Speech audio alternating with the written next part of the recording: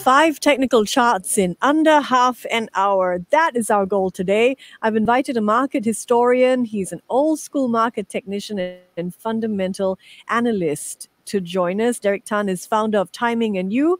They turned 6 this year, and he's joining us to demonstrate what cycle analysis is and to demonstrate his approach to analyzing 5 technical charts that are currently really hot right now. We're going to take a look at the FTSE Bursa Malaysia KLCI index, find out how it's done since the big political news broke yesterday.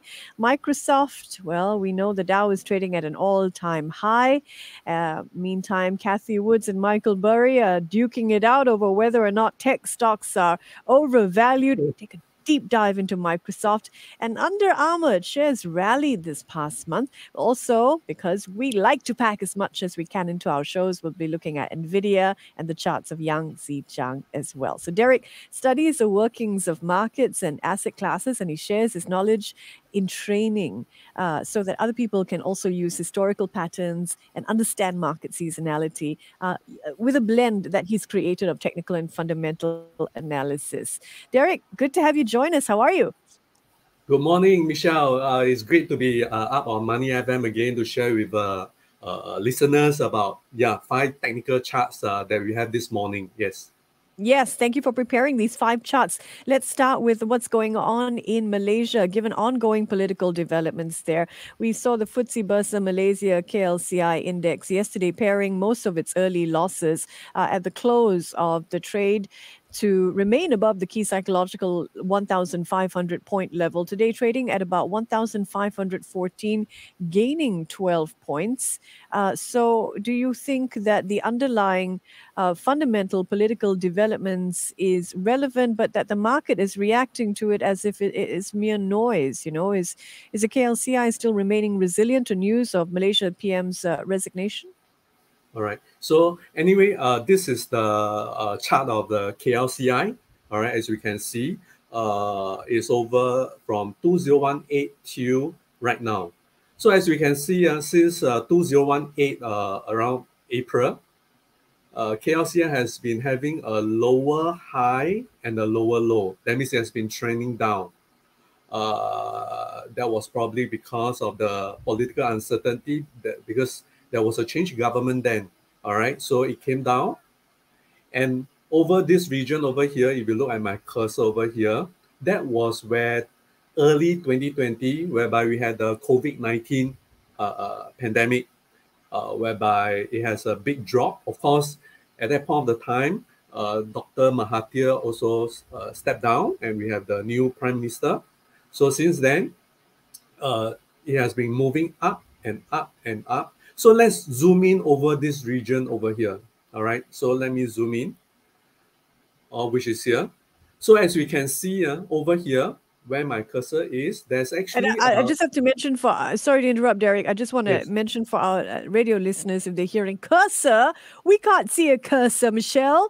That's because Derick is joining me live, and we will post this video up on YouTube so you too can watch him move his cursor and make these very detailed analysis. So we'll put this up for you as soon as we can. So you want to check out Money FM's Facebook page. You want to check out our YouTube page, where this will be up very shortly after today. All right, please continue, Derick. Are we in the pandemic years yet, or still at 2018? Oh no, we are actually in the current period. So okay. Yes, so this is actually the zoom in chart. So we can see that it actually, this is what a certain chart pattern known as descending triangle. Okay. Also, KLCI has completed a descending triangle. This is something bearish, a bearish chart pattern. And since breaking down from the so-called support, it has been drifting down and down and down and down. And of course, yesterday with the Prime Minister resigning, but of course, right now he's a caretaker minister, Prime Minister. Yep. So what I do see is this is, if KLCI is to break this blue circle, where this blue circle is, where there's a support of 1483. If this 1483 level were to be taken out, we may see KLCI decline further, all right, to the next support zone, which is around 1429 to 1453. I will say this level of 1453 is actually quite a strong support. Why do I say that? Because there's a low here which formed the support. At the same time, there's also a 50% Fibonacci resistant support over here. All right, retracement support over here. So this 1453 is going to be a strong support. If this support doesn't hold, KLCM may drop a bit lower to 1429. So this green circle of 1429 to 1453, I personally think technically is going to be a strong technical support, all right, for KLCI if the political so-called uncertainty is going to continue. All right. On the other hand, if KLCI can break above this orange so-called circle of resistance zone, which is around 1514, then we may see KLCI have a chance to go higher to 1533, which is where the yellow circle is. Also, but I think from this chart, we can see that for any countries, political uncertainty actually do play an important part, because this will impact the amount of foreign direct investment into that country. And because of this uncertainty, in fact, for 20 plus months, FDI has been pulling out from Malaysia market, which explains why KLCI has been so-called declining since end of last year till now. All right. The decline that we're seeing now, nowhere near the seismic huge shocks when Mahathir resigned, right? I can see from the chart correct. over there. That was much bigger than. No, he resigned. Yes. No, after he resigned, that was at the point whereby the market was at the low because of a COVID-19 pandemic. So actually, it went up. It has been going up. It's until end of last year, then it started to turn down with all this turmoil in the political scene. Yes. Okay, so we saw late buying yesterday really help support the KLCI, Petronas, Danganan, Sime Plantation, Tenaga Nasional. Late buying support for these stocks helped cushion the impact of the resignation of Muhyiddin Yassin and his cabinet, although he will remain caretaker prime minister. So remind us again of those levels. What is it? 1483? The very strong support level, I would say, is between 1429 to 1453. All right, that is a strong support level. Yes. 1453. Got it. I don't know if you can see anything in the charts about, what you expect to see in terms of recovery for the Malaysian ringgit, which we saw fall to a one-year low yesterday on the back of Yassin's resignation. Ringgit has been weakening because of all this political uncertainty again. That's why I say, and political uncertainty is not something good for a particular country. So if this uncertainty were to continue, I think ringgit probably is going to weaken against probably the US dollar. All right. But I do think later on, towards the later part of the year, actually US dollar, based on my cycle analysis, I do see that US dollar is going to so-called weaken further. So in turn, this probably will give a boost to ringgit, so that USD against ringgit, probably we will see it so-called going lower. That means ringgit may strengthen from there. Yes. Right. Thank you for that insight, because I know you didn't prepare a chart for the Malaysian ringgit, but thanks for sharing your thoughts there, Derick. Let's move on to Microsoft. We know the Dow Jones Industrial Average has been trading at record levels, and when share prices go up, investors want to know, can they keep going up? So top of the list, I think, is Microsoft, and more than 85% of Wall Street analysts still have a buy rating for Microsoft.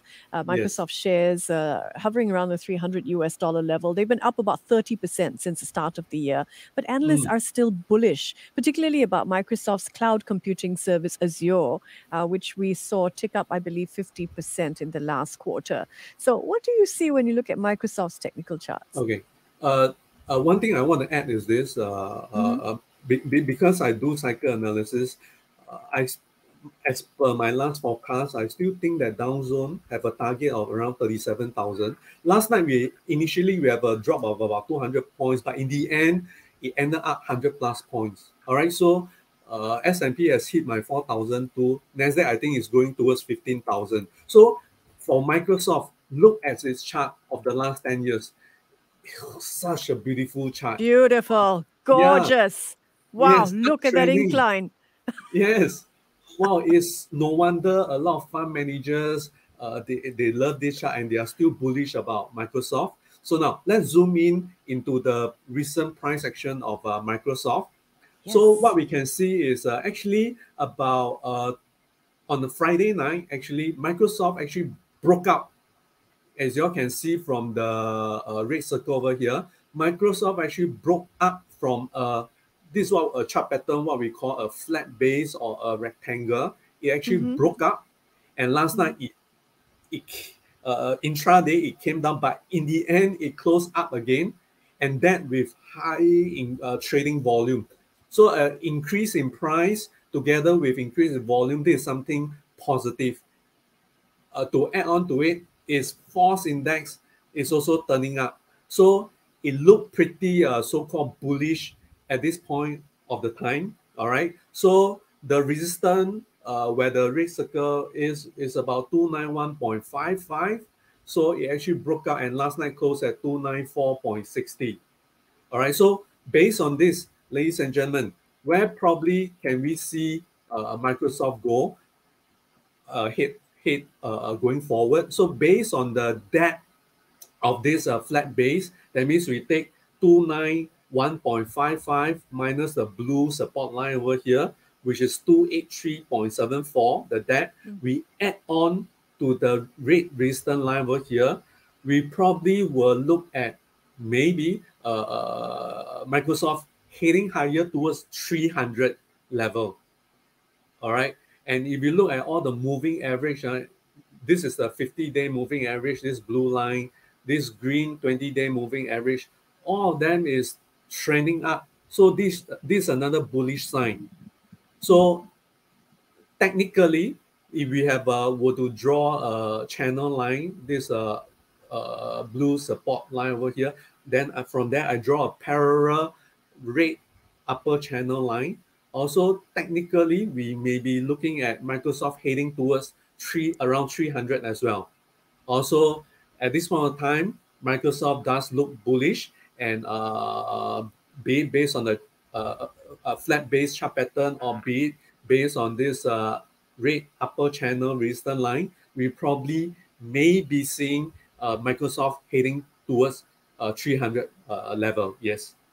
All right. Microsoft shares closed yesterday up 0.6% at $295 US.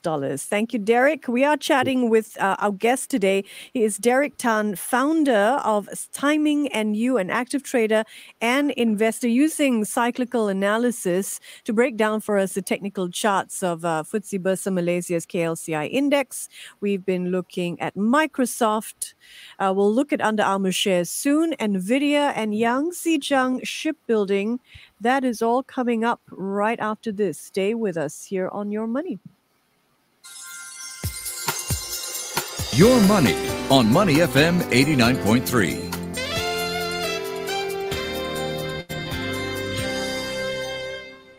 Just want to remind you that we've got some packs of Alchemy, a new fiber blend that actually makes your carbs healthier, coming up for you. Each pack worth $100, and that's coming your way very soon right here on Money FM. So keep it right here with me.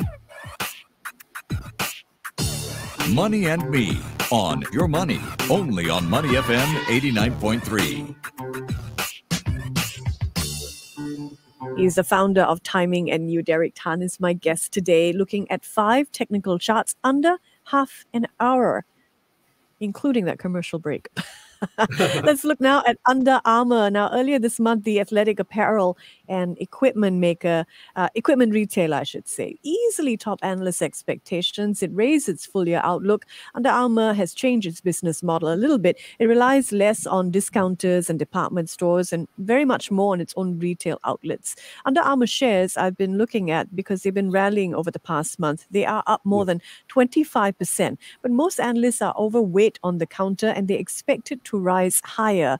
Under Armour shares closed, I'll take a check on that for you in just a while. What do you see in terms of Under Armour's chart, and are you bullish?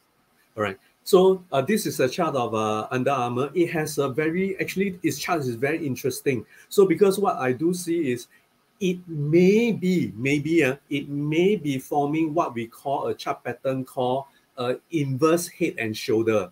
All right. So this probably is a left shoulder. Then this probably is a head.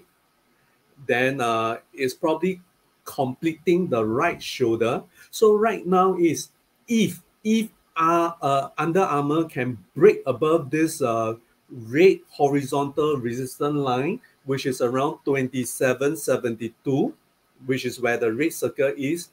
If I repeat again, if Under Armour can break above this 27.72 resistance line where the red circle is, then we may be able to see Armour heading higher towards this orange circle where there's another resistance level that will be around 32.66. All right.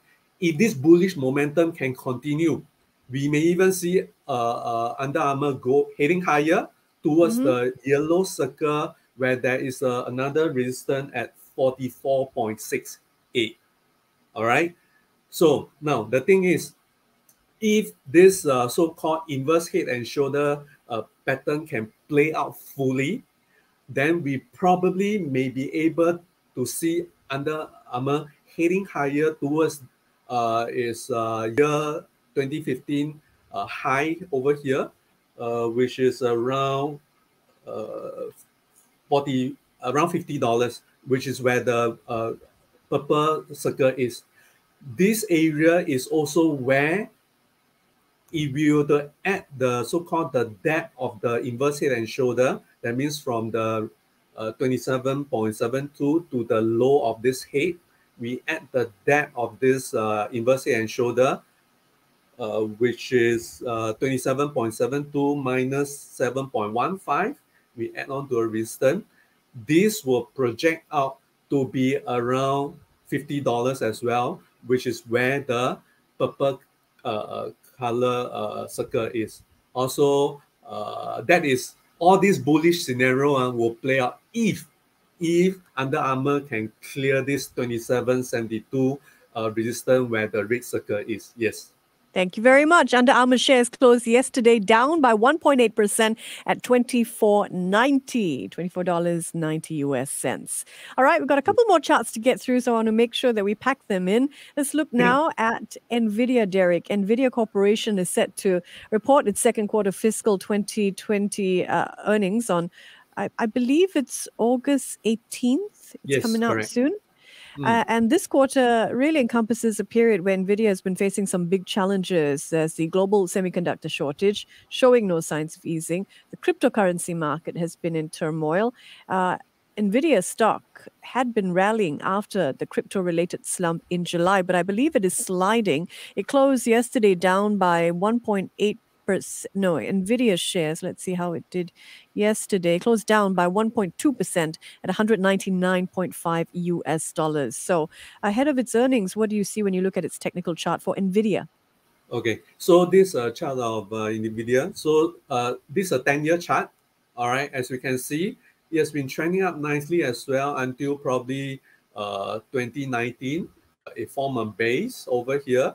Then it broke out and hit even higher. So this is a 10-year view. Now let's zoom in the recent time.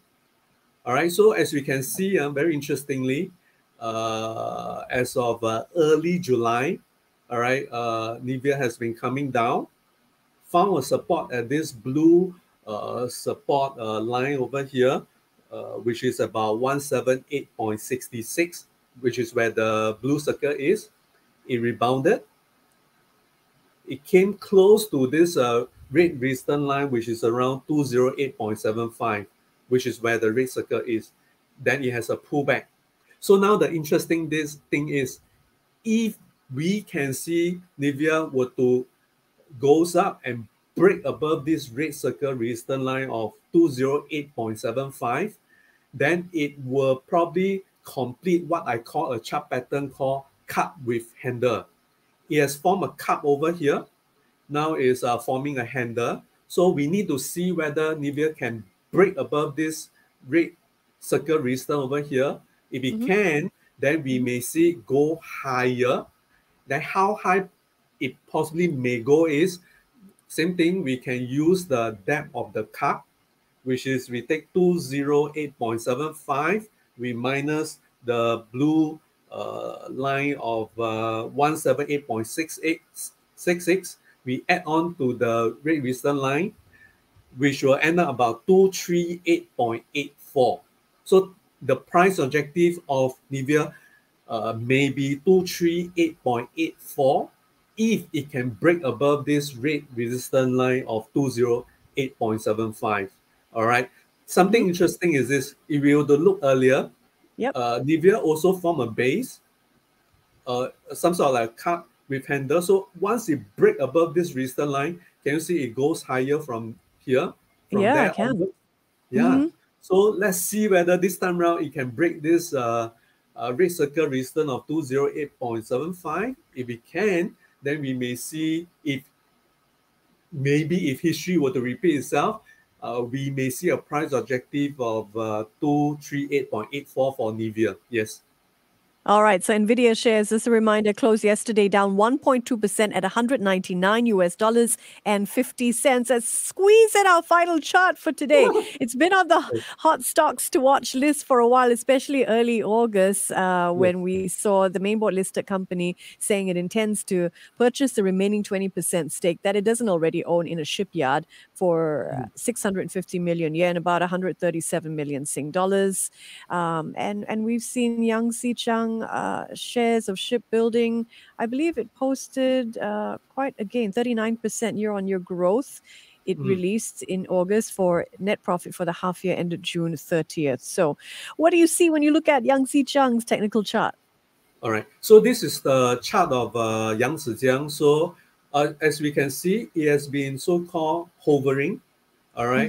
And recently, of course, it has a big boost. But for the last few days, it has been declining. So based on what I see is, it probably may be forming, it may have completed the cup. Also, it may be forming a handle right now. So what we need to see for Yangzijiang right now is this. If it can so-called hot is decline, if it can turn up and break this red circle resistance of 154, $1.54. If it can do that, it may have a chance to go higher to the next resistance, which is where the orange circle is, which is about 1.65. Where it hasn't been for a while, right? Yes, that is since March last year. Yeah. March last year. All right. So that is provided that Yangzijiang can break the 154 red circle resistance over here. Also, then it may have a chance to reach 165. Then, if the bullish momentum were to continue, another higher price objective of Yangzijiang may be we take 154 minus the blue so-called horizontal support line here, which is 136, the depth of the cup, we add on to 154, we potentially may see a price objective of 172. If this 165 orange circle resistance were to be taken out, we may be able to see Yangzijiang heading higher towards 172. All right.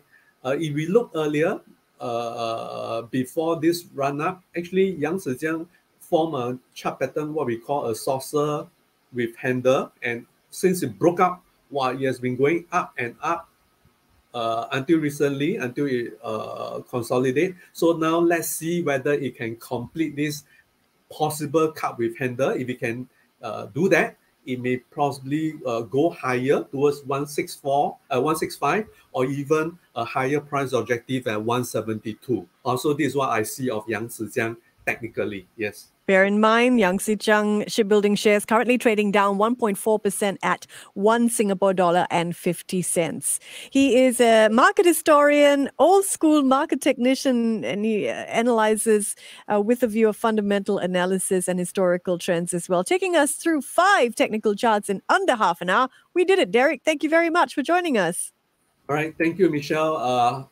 I'll be back again next month, so probably to share more charts with the so-called listeners of Money FM. But before we end, can I add something very quickly about the general market? Yes. Okay, so because I do cycle analysis, so this is the latest cycle chart that I so-called crunch. I really need to share this. Why it's important? Because this is not a price chart, but based on cycle chart, I do see that a correction or a much bigger volatility may be coming in September. All right, the next turning point is actually towards end of this year. So, ladies and gentlemen, so towards September and probably end of this year, we may see much bigger volatility. So let's get prepared for that. Please don't see that, US market is going to hit higher, then we are going to get too excited. But do take note because based on cycle analysis, we may be seeing higher volatility probably coming in September and towards the end of this year. So please take note of this, all right? Well, that was a surprise chart, Derick. Thank you very much for throwing that in. Okay. Really appreciate that. He's Derick Tan, founder of Timing and You, and you're listening to Money and Me. It is time for the news, and we have to head to it immediately. Let's go. Money FM 89.3.